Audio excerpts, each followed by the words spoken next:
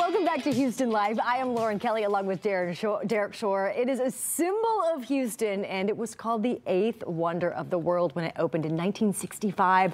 Of course, we're talking about the iconic Astrodome, which turns 58 years old this month, and there are so many special memories that so many of us have there. Well, during our morning meeting, it ran long because everyone started sharing their memories. Some of our producers have seats from the original Astrodome. Look at this beautiful building. So share your photos and comments. Click2pins.com. Aruz1 commented, "It was an engineering marvel in its time." Clarence Ledbetter just called our producer to say he was a barber at the Astrodome. Now he's 90 years old.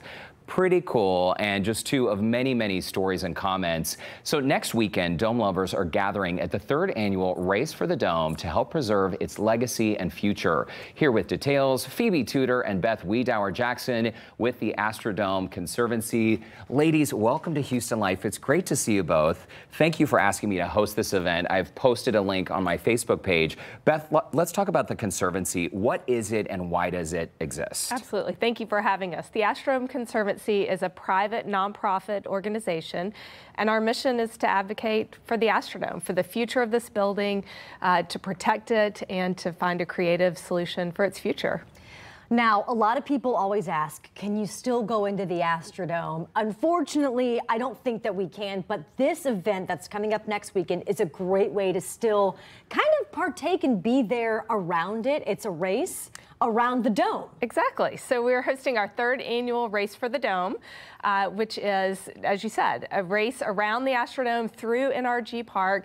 And it really is to raise awareness, to keep the dome front and center, and to support the work of the Astrodome Conservancy as we work with Harris County to find a reuse. We're seeing some video from previous years. You can see this is an event for all ages. There's a kid-specific event that's a 1K, or you can run the 5K if you would like. Along with my hosting duties, I'm hoping to run the 5K. Yeah. Phoebe, turning to you, you and your husband Bobby, you are so well known in the city. You support so many causes. Why did you want to be part of the Conservancy, and why is the Astrodome so special to you? Well, my background is actually in historic preservation. I have a master's degree from Columbia in historic preservation and started my career in New Orleans as a landmark historian. So I've always enjoyed being involved with preservation things, and there's none bigger than the dome. So I think it sort of felt like the kind of thing that it was worth supporting.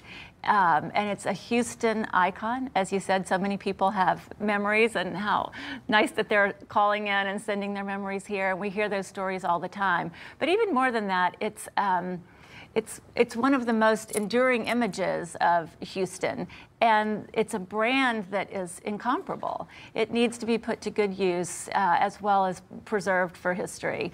But it could be a great economic driver for Houston and for that neighborhood. And I just felt like I was ready to hop in and try to help. Now, glad you did. Yeah, Phoebe, as a historian, can you tell, for viewers who might not know much of the backstory about it, can you tell us a little bit about the dome history? Well, it was opened in 1965. It was the world's first domed sports arena. It was built to keep everybody out of the heat. So there was a reason that it was an indoor, air-conditioned sports facility, and it really did lead the pack for all the domed facilities that came after it. So many things have happened in the dome that people remember. So of course it was the home to the Astros and the Oilers for so many years. It also was the site of many concerts like Elvis and Selena's last concert, Supremes, lots of country artists. It hosted a lot of monster truck rallies and fun events like that. And of course, the rodeo. The rodeo, you know, the rodeo put the Astrodome on the map, and the Astrodome put the rodeo on the map. That's so. True. They were perennial tenants throughout its first run. A long list of history, and honestly, how many hurricanes has the Astrodome survived? It's built like a tank, and I feel like there's a lot of, for people who are just sort of casually looking at the Astrodome, they say, oh, it's going to be expensive, this and that. I'm glad that you mentioned the economic driver, because as the 8th wonder of the world, I think there is this fascination with the Astrodome. It's almost like it has its own personality. Yeah. Ladies, we could talk to you forever, but before we let you go, let's talk about how to register register. It's very easy. You just look up the Astrodome Race for the Dome website. Absolutely. We are at astrodomeconservancy.org. You can register there. It's $35 through the end of this week.